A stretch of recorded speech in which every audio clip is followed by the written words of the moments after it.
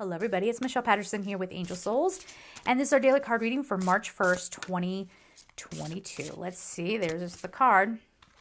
Intention. Okay, so look, this is our assignment for today. Look at how intently she's looking at this, I guess, bowl of water, and it's like she's really putting her intention into it to change its structure.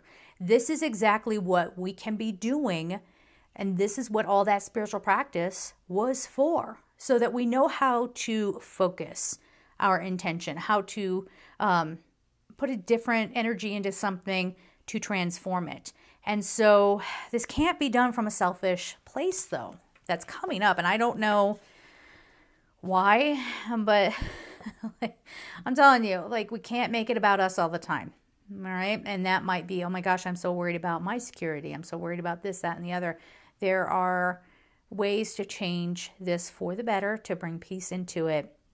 And we need to give that a shot. All right. So we're going to leave it there. I'm sending out so much love, and take care.